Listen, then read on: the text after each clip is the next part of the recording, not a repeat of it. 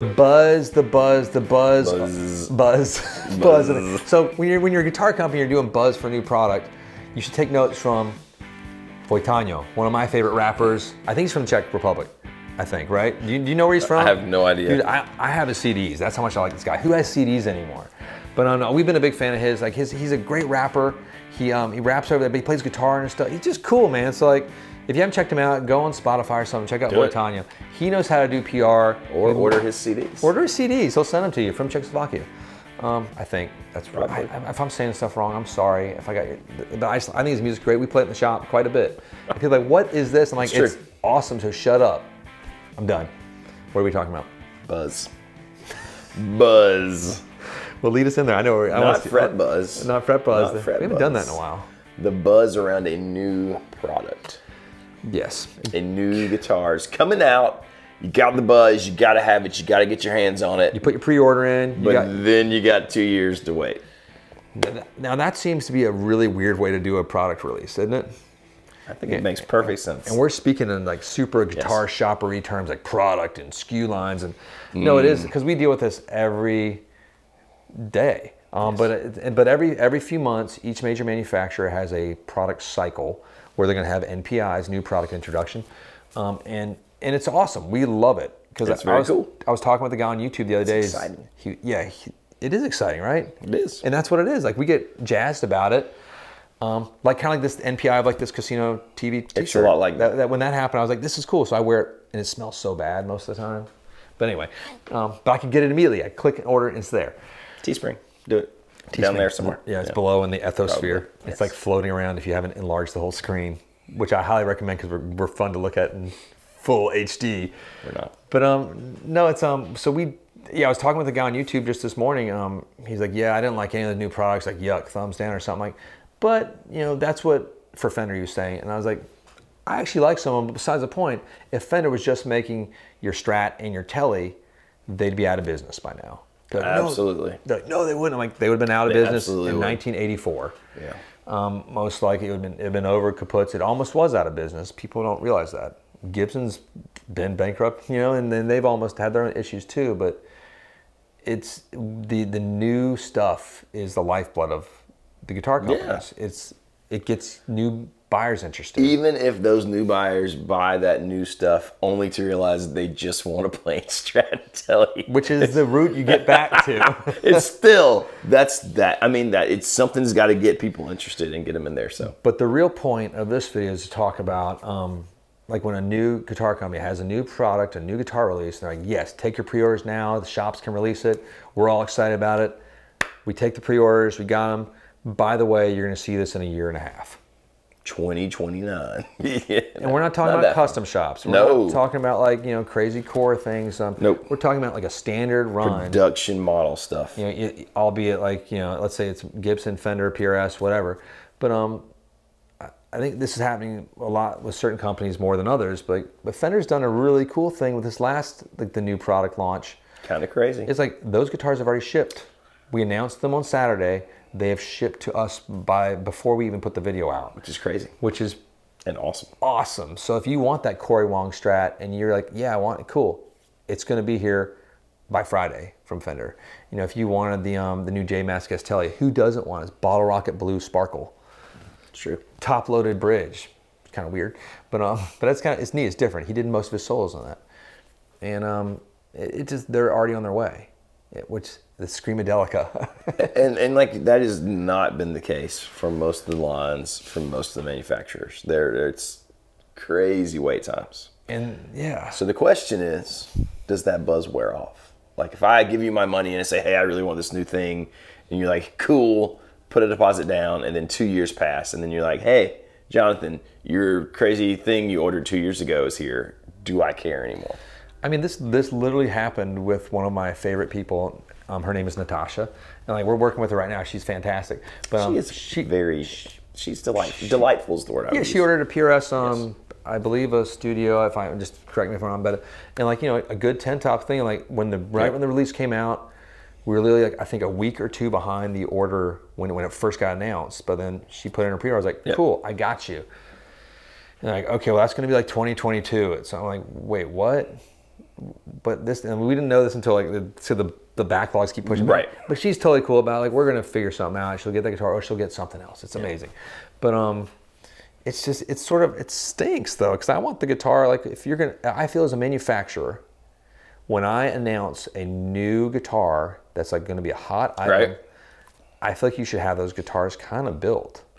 Well, it's, yeah, I mean, and I feel like in the past, that was kind of the deal, right? Maybe you announce it at NAMM, it's going to be ready whenever, and it could be, you know, a few months or later in the year, but you can't take pre-orders really until a month out or something. No, we have some huge, there's going to be some huge Fender releases coming later this fall. It's pretty big things, like we can't talk about them yet, but, you know, we're not taking pre-orders on them because it's obviously, there's an embargo on them for us to release. And that's awesome. I'm cool with it, whatever. Yeah. But it's, you know, they're going to be ready. Right. Too. We're going to get the guitars, and then the product release happens a day later.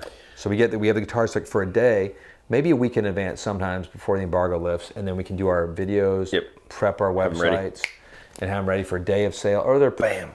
So when they're announced to the public, I've always felt like once the guitar is announced to the public, it should be like there should be a definite date. Go play it, yeah.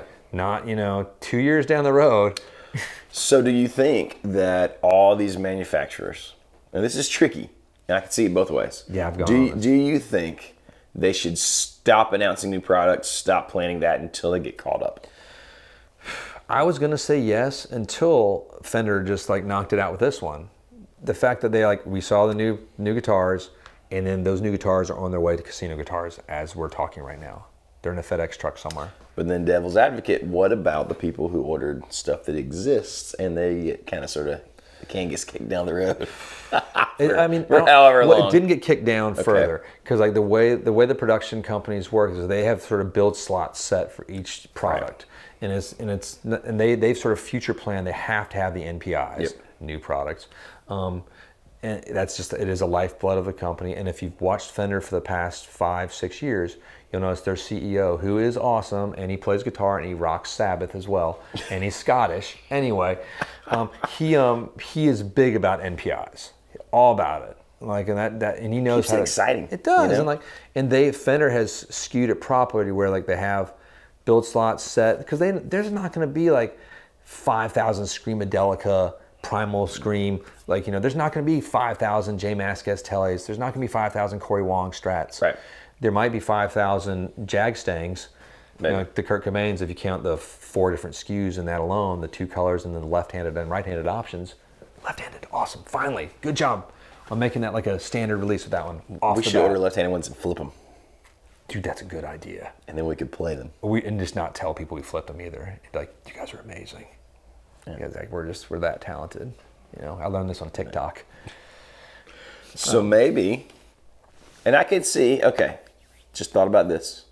The other side of it, right, is you pay for this thing. 2 years goes by. You kind of put it in the back of your brain. You forget about it, and then it's there, and it's like Christmas to yourself. And I'm okay with that too. Like just like the King of Tone. That's what made me think about it. Is you being on the King of Tone list, right? Because you put your name on there, and you forget about it again, and then one day you get the email, and you're like, "Holy crap, I'm getting King of Tone!" And as soon as Languedoc, like Paul, like lets me be on his list, I'll be like, "That's awesome." If it takes 2 years, if it takes 5 years, either way, can I borrow some money? Sure. Okay, because I'll need money for that one. King of Tone, I can afford.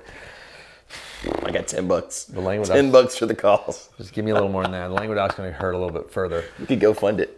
But no, it's because new guitars and products are the lifeblood. So I met this new friend of mine over the weekend. I was in the shop on Saturday, and this cat comes in. I'm not going to say his name right now because I'll say it later maybe. But I kind of like to keep the name secret. But he works at Martin Factory, and he was here, believe it or not, on his honeymoon. Not to my guitar shop for his honeymoon, but he was in like Myrtle Beach or Carolina Beach or something, South something beach, and I'm calling him the Samoan Superman. Because he's a big dude, you know. But he works in production at Martin. He makes guitars, and like this, he was telling me about some of the new Martins coming out. Like, you can't talk about it. It sounds really cool. It's exciting, but you know, that dude he works at a guitar factory, builds guitars for years. Side note: his wife is way above his pay grade. way above. She's like brilliant, and she's gorgeous, and she was patient. And then they had their like best friend was on their honeymoon with them, which I loved. But anyway, but he works at a guitar factory, and he gets just as excited about the hype.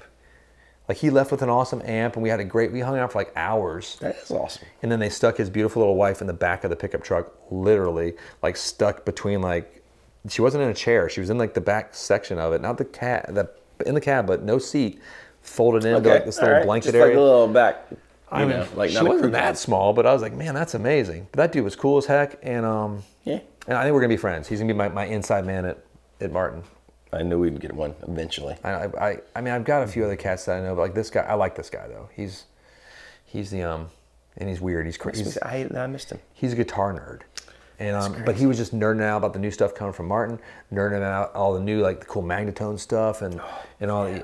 I know, like, and I was telling him about you're gonna do the dual because I think he ended up with a Varsity Reverb. Oh. And so he's got like he took our last one. He's what a cool cat though. Anyway, you know, so we all get, even if you're in the industry, which we all are, you still get jazzed up. I still get very excited. It's exciting. I mean, like, I don't know. I would be so sad if it stopped being exciting. That wouldn't be fun. I know if I ever see like an email from the Samoan Superman that he's like, I just don't care about guitars anymore. I'm going to end it all. I'm going to go work for like a paper manufacturer. I'm like, no, you stay where you are, young sir. It's true. And you work it out. You'll be head of operations one day if you stick through it. It's true. Maybe have a seat for your wife in the pickup truck. Then maybe he can buy a seat. He can afford an extra seat.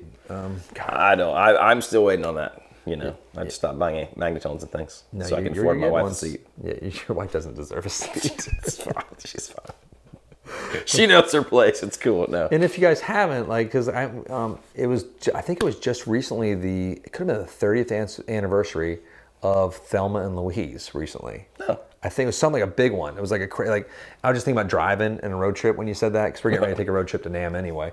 But God, it's probably more than that. No, they just had a big anniversary and they had big screens and like that's a fun road trip type of idea. If you haven't watched Thelma and Louise ever, check it out. One of Brad Pitt's finest moments.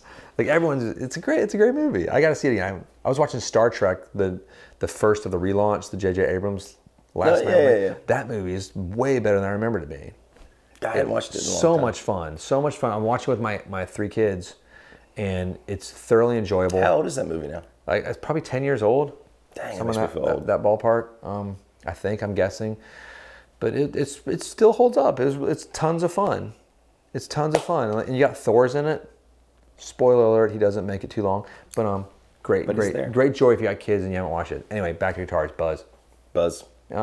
Yeah.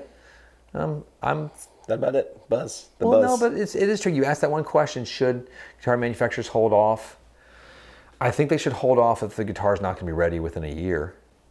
I don't think it's fair to consumers or guitar shops to have the capital tied up, you know, future forecasted capital for us. It's tricky, yeah. Or if we do with all these lines anyway. Like, but just with this, it's like a sort of a basic thing. It should be if you're going to release and do a huge marketing push, have guitar built. Maybe take a page out of the old Fender playbook and, you know, set aside build slots. Maybe try to catch up while you release some of these new But who is the master of marketing? I will get, like, say, PR Star drops the ball on that sometimes, but they know how to sell a guitar with John Mayer Incorporated. Like, hey, we got a new guitar. It's pink. Sweet. Pre-sales, done. I got to have one. Our entire allotment sold out, like, in a minute. I think we have a couple left that we can get. And then it's before we're waiting a year and a half. Forever, yes. Like, we'll have some that are showing up that are somewhat expedited. Like, this year, that means, like, in 2022.